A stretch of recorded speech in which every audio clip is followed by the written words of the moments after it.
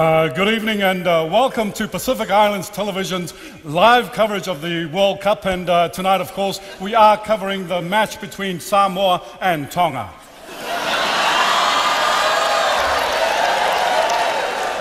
Of course, Samoa is expected to win this handsomely. They have won every game thus far. But we expect tonight is going to be a very, very, very tough match. In fact, a very, very, very close one to call. And we're very privileged to have with us someone who has played for Manu Samoa, also played with the All Blacks, more recently has been playing rugby in the United States. Of course, his name is Simi Tutuvale.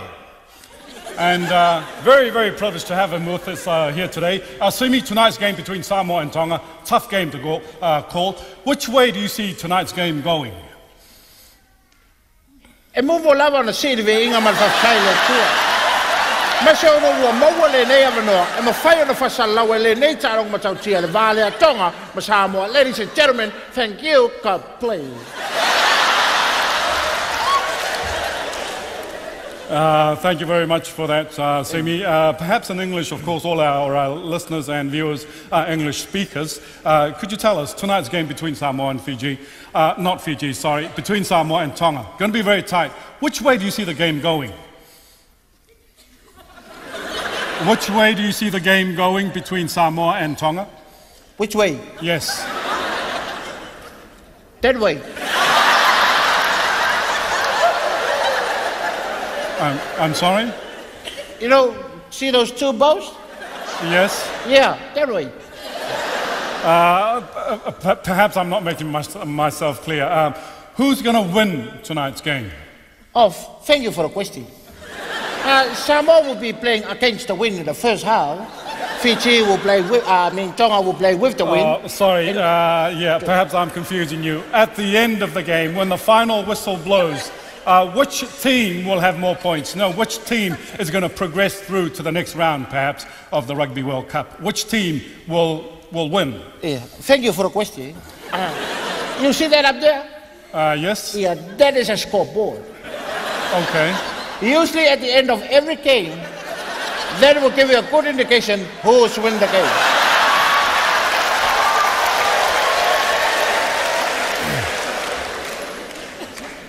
We have crossed live now into the dressing rooms. Here we're looking at the Manu Samoa players, getting ready half an hour before kickoff.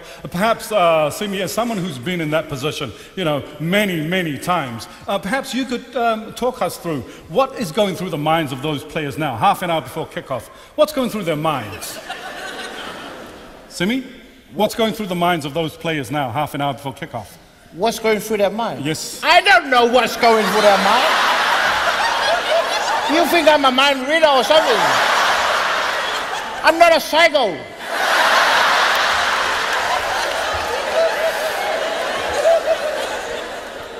Yes, of course, Samoa's front row suffered some injuries this week in the lead-up during training. Perhaps the Tonga forward pack could be too much of a proposition for Samoa, you think? It's too much of a proposition? Thank you for the question. I think it's equal. Equal because Samoa has two prop positions. And Tonga has two prop positions. Okay, yes. Yes, as a prop yourself, of course, when you suffered an injury, did you use any tactics to overcome the fact that you were a bit weaker in the scrum? What tactics did you use, or what tactics would you use tonight as a prop? Tactics? Yes. For me personally, I like to use Listerine. I wake up in the morning, I brush my teeth, and then I like to, fresh my teeth. Sorry, it's not fresh. I like to frost my teeth. I don't like a tactics that make too much noise in my pockets like a rattle. Okay. Yes, of course, as a prop, you were the anchor of the All Blacks scrum, weren't you? Could you tell us a little bit about that, being the anchor of the scrum? I used to be the anchor in the scrum. But after, have a counseling and people's help me, when I go into the scrum now, I'm cool, calm, and collection. Yeah. There's no more anchor in the scrum. Yeah, perhaps with tonight being a really tight match, it could come down to leadership. You know, you being a former captain of Manu Samoa, could you tell us, you know, what do you do when you're behind by, say, 3 points on the scoreboard and only 5 minutes to go? What do you do? What do you say as a player and as a captain to get your team to, you know, play that much harder in the last few minutes and win the game when you're behind on the scoreboard? Behind on the scoreboard? Yes.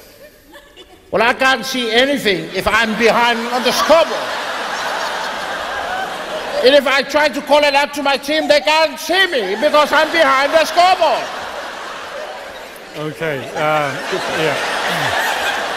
Thank you very much for that, Sydney. Before we do go to a break, one more question. The field, of course, is in perfect condition, well prepared by you know, the staff here at the grounds, but as someone who's played American, you know, football and rugby in America, you have played on artificial surfaces, haven't you? You know, so as a player, you know, perhaps rugby could look to the future to use artificial surfaces. What's your view on playing surfaces as a player? Do you prefer AstroTurf or do you prefer grass? AstroTurf or grass? I've never smoked AstroTurf before. I wasn't talking about grass, the drugs. I wasn't talking about grass, the drugs. The drugs? No, not grass. No way. Children at home, don't do the drugs. Very bad for you.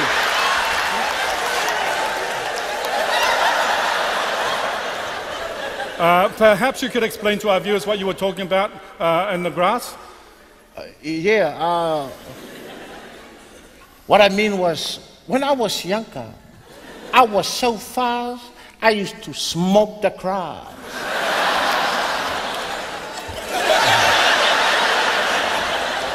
Well, there you go, ladies and gentlemen. We're going to go to a break now. Don't go away. We will be back with more expert commentary and Simi Tutu Valley. Who brought this guy in? I refuse to work with this guy as a commentator. Hey, you got an AstroTurf?